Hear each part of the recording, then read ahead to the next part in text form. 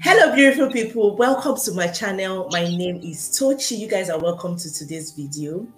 Guys, I have Ada here and she's going to be sharing a lot with you guys about being a domiciliary carer in the UK, like the reality. Guys, Ada here have gone through a lot, and this is the situation of so many people working as domiciliary carers in the UK, but they just cannot come out to say it because their jobs are at risk and all that. So you should be aware of all these things, even to the extent that she almost lost her job because of a post she made on social media. To get like her boss or her management, saw something she posted and they were like, okay, you need to come and face disciplinary action and all of that.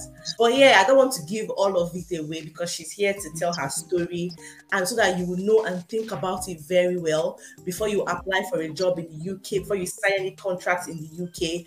Make sure you read thoroughly, make sure you know what you're getting into so you don't come and regret. So I'm going to allow her just introduce herself briefly and then we get started. Hi guys, my name is Ada Kings. I'm a Nigerian YouTuber and I live in the United Kingdom with my family. You can call me Mama Positivity, okay? Because I spread a lot of positivity and I have a YouTube channel like Tochi just said, and on my channel I talk about relocation and my life as the new immigrant in the United Kingdom, and we are keeping it real. So that is me. Nice to be on the stage with the popular and amazing Tochi Esther. I am so grateful. I am honored. Thank you, Tochi, for this opportunity. Thank you. Thank you, Ada, for coming and agreeing to share your story. I'm sure a lot of people will take something home from this video. Yeah. So let's just start from the very beginning. When did you move into the UK with your family? I entered the UK on the 1st of October 2022. So approximately you've been in the UK for 4 months or so. 4 months. Yeah. So that means you almost lost your job within 4 months in the UK. Yeah. Serious. Guys, this is really serious. You can imagine telling all your friends and family members that you're moving abroad or you got a job, and then you go to the UK, start work, you're happy, and in 4 months you're losing your job. Can you imagine that? Anyways, let's continue. So how has it been working as a domiciliary carer in the UK? Or how was it when you working as a domiciliary carer in the UK? Well, the truth is that sometimes, a lot of people don't really come out to say it as it is, okay? Because at a point I regretted leaving Doha, right? Because what I saw is not what I expected. Assuming there are a lot of YouTubers that are bold enough to sensitize us about domiciliary. Some of us might not even come through that route, right? I'm not discouraging anybody not to come through domiciliary because there are better companies, okay? So I got the job. My contract was 39 hours.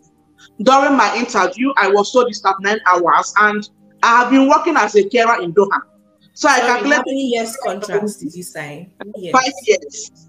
5 years. Yeah. So in my head, maybe I'll be doing 8 hours every day, 5 days a week. I'm done. So I was happy.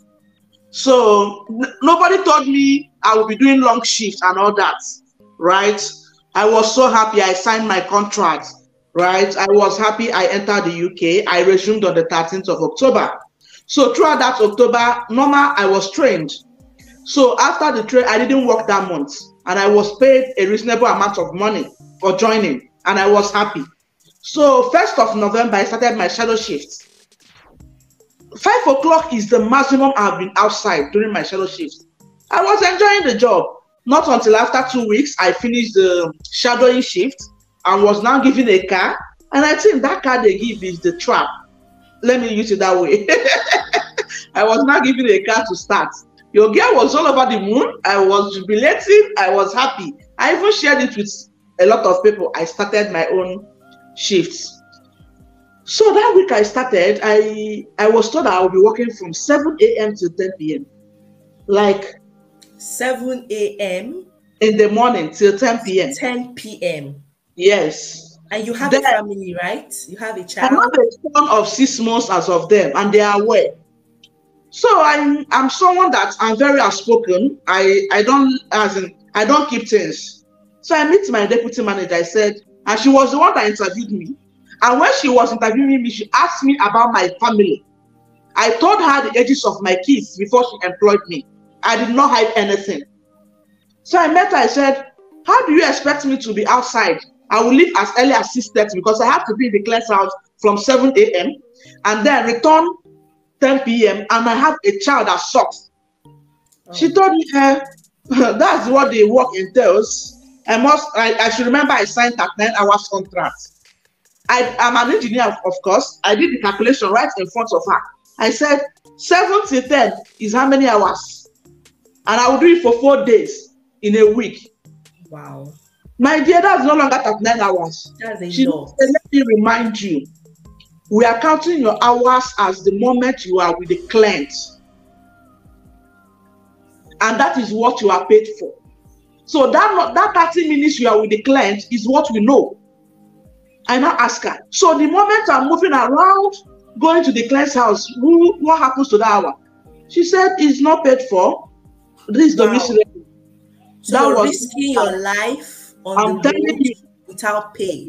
I'm telling you, that was when my eyes opened. Oh my God. I called her, she answered. I said, let me remind you, I came with tattoo visa, not charity work visa. Any hour I should do must be paid for. Yeah. Okay? She said there's nothing she can do about it. That's what my job entails, and I must do the job. This is how she said it to me, like modern day slavery. Hey! I came home that day with the car. I cried my eyes out. My husband was like, give it a try. Let's see how it goes. You guys, the first week was unbearable. My son, went from how many kg to, my son reduced weight immediately. Before I leave, my kids are sleeping. Before I'm back, my kids are sleeping. For that first week, I couldn't see my children. My marriage was affected because, when you are not there, it affected a lot of things. And let me tell you, that 3 days off I have, my whole system will be like somebody I don't know the right word to use. My husband is now the one that cooks for the family. He's the one taking care of the children, and he has to work. So along the line, we even have to go and pay for childminder because of the kids. He's the one to take them there. I don't know anything happening in my house. I'm just like a stranger. My dear, the second week I went to them. I said, see, let's reach at a compromise. Okay, I accept. Let me be doing just 2 days till 10 and 2 days till maybe 7. My dear, these people said no, that they cannot guarantee me that. I told them, but I have a child. They said, I know I have a child when I signed the contract. And the worst thing is that every day I meet 18 clients, the next day 17 clients. Like, it was horrible. Along the line, I slumped at work. I was with a client, a woman of 78 years. I slumped in her house. And when she had to call the ambulance was telling her to do CPR because I wasn't breathing. I don't even know what happened to me. You get it? Yeah. So that was when I knew that this is not, I can't do this. That's just the truth. So I was taken to hospital. I meet you, Tochi. You advised me to look for another job because as it is, I can't do the job. So guys, that was it. And I was given 1 month sick leave. So from November 27th to January 7th or 8th, I was home. I was on sick leave. And my health is more important. Nobody deserves to go through that, right? Yeah. You're working, you're contributing, you're paying your tax, you're adding value to the company. They need you just as much as you need them. So you shouldn't go through that kind of treatment from any employer. In fact, it's against the UK policy. UK frowns at it. Honestly, exploitation at work is not accepted. People should learn to speak out. It's very important. Very important. God, when that told me her story, I was like, no, you can't do that. You can't. Like, for how long? For 5 years? You want to do that for 5 whole years? Exactly, that's it. Exactly. You can't. My dear, it's not only me. It's not only me. Others were crying. They dealt with all of us. I know that a lot of people are going through the same thing, but like I said earlier, most people just can't talk because it will affect their jobs, their COS, and all that. But anyways, that's that for that. Now, can you now tell us how you almost lost your job because of Okay. your post on YouTube. Yeah. So guys, there was once a time I made a video about a day in my life as a domiciliary worker. So I have posted the video. Luckily, before I made that video, I'm someone that I know my rights. I am educated, of course, so I know the right thing to do and the right thing not to do. So before I uploaded that video, I checked my offer letter again to make sure they did not tell us not to make video while at work and nothing like that.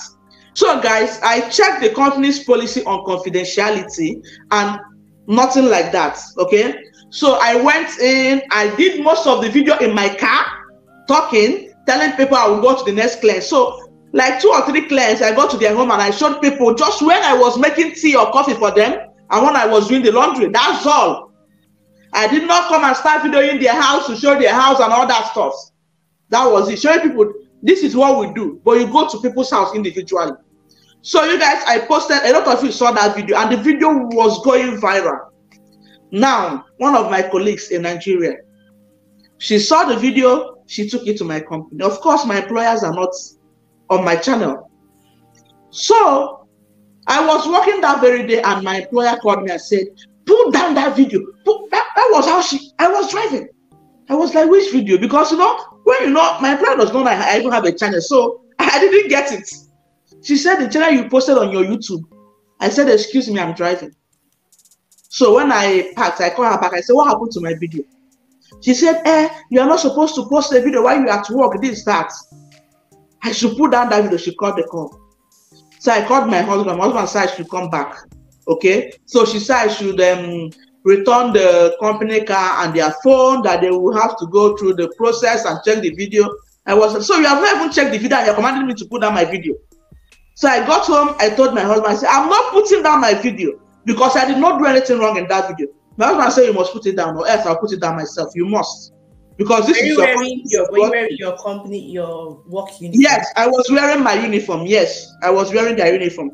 But I didn't show the name, their name. I refused to put down that video because that's how stubborn I can be. I refused to put down that video. So my husband was the one that deleted the video.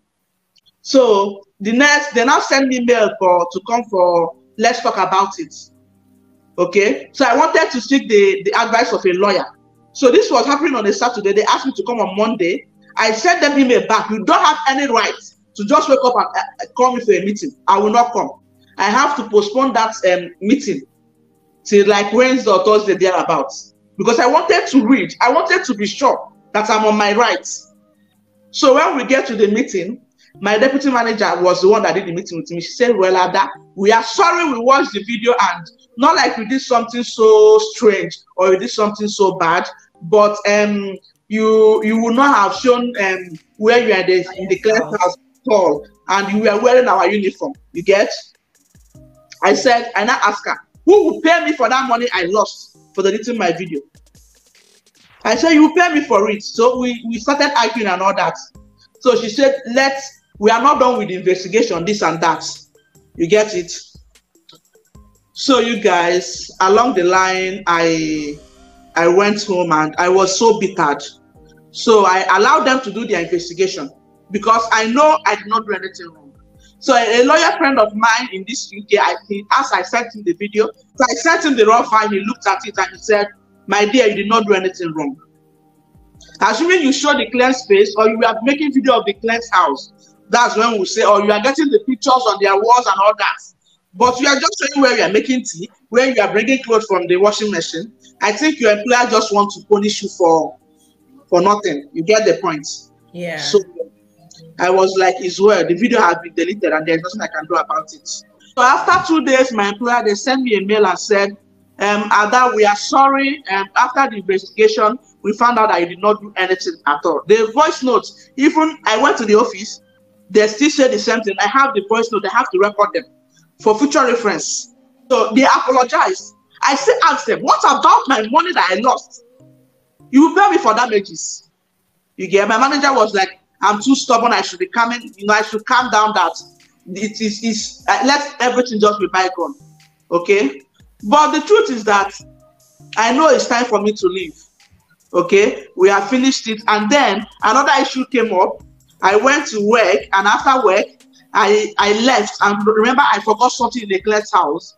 I went back to pick it, and that same Nigerian girl that reported my channel was in the clerk's house.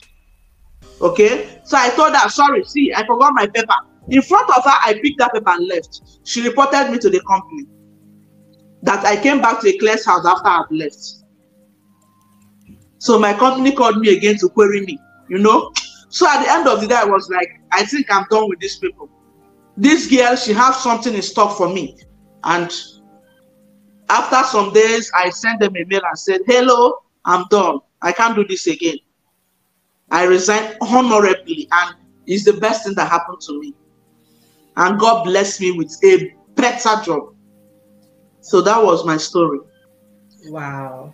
Wow. You've had quite an interesting journey in the UK. I call it interesting.